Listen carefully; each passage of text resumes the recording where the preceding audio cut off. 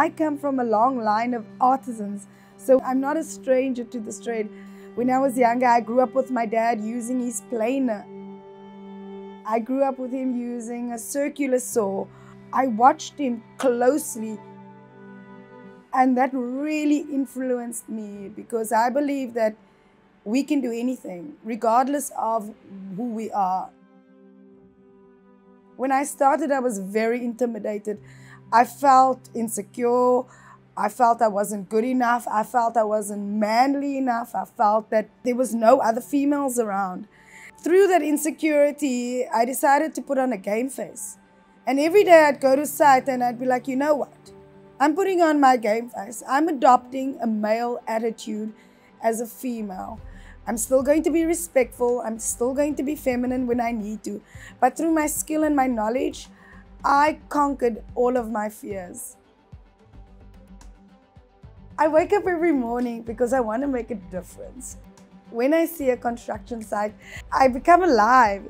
I know that I'm creating something that could stand years and years to come. So it's part of a legacy that we leave behind.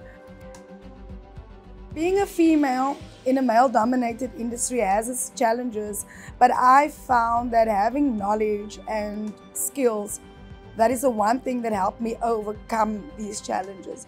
Once you have the technical skill and the knowledge, your challenges slowly disappear. We are nothing without the tools that we use. So if we don't have the right tools, we can't do the right job. It's a full complement, backed up by the right tools, backed up with the knowledge of our men, backed up with the passion that we have for carpentry and specializing in that. We really feel that we are a cut above the rest. My name is Nichol. I am the owner of Zizonke Solutions, and we are a finishing carpentry firm in the commercial building industry. My advice for young women is gain knowledge.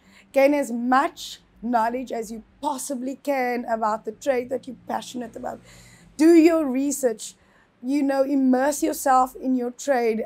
I believe that if there were more women doing that I would do, we would have a lot more success. Women get the job done. We come to site with no egos because trust me, there's enough egos going around. So women, if you're young and you're passionate and you want to be in an industry that's slightly edgy, you feel that you can handle the grit, take a bite at construction. You'll be pleasantly surprised.